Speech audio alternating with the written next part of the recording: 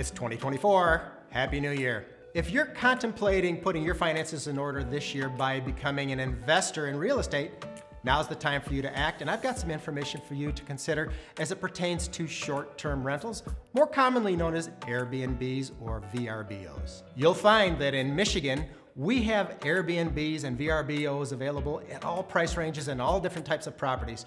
You can rent a yurt in Grass Lake, Michigan for $95 a night, or you can rent a 15-bedroom residence on Lake Michigan for $4,000 a night. If you're going to become a landlord, you need to understand your target audience.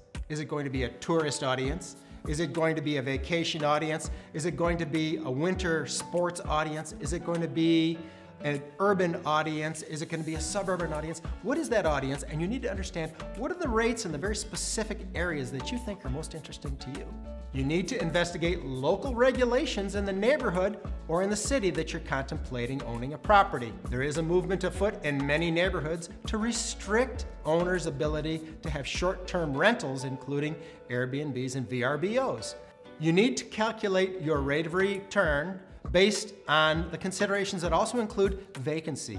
If there's seasonality to a market, you need to do your calculations based on the vacancy, or what we call the occupancy rate, the flip side, so that you understand what's the likely return that you're going to get out of this thing. Consider the amount of investment that you're going to need to make to a property in order to get it ready to have the best possible clientele. You're going to have to furnish the place, you're going to have to outfit it, and remember that the reviews that the tenants or the occupants are going to make are going to impact your ability to rent it the next time. Simple things like coffee pots, cups, plates, really nice towels, and great bedding make a significant difference in your tenants' desire to want to rebook. Don't lose sight of the fact that those things cost money. Consider your pricing strategy based on all of the rest of the parameters that we've talked about already. Make sure that you understand that one night that that property is not occupied is a night that's gone forever. If you overreach because you think it's a really sexy property and it stays vacant, that's going to impact the total dollars that you're bringing in every month. Focus on the overall client experience. Be sure that your communications are really rapid, really robust, and that you're providing a lot of information to the prospective tenants prior to their arrival so that they know exactly what to expect, when to expect it.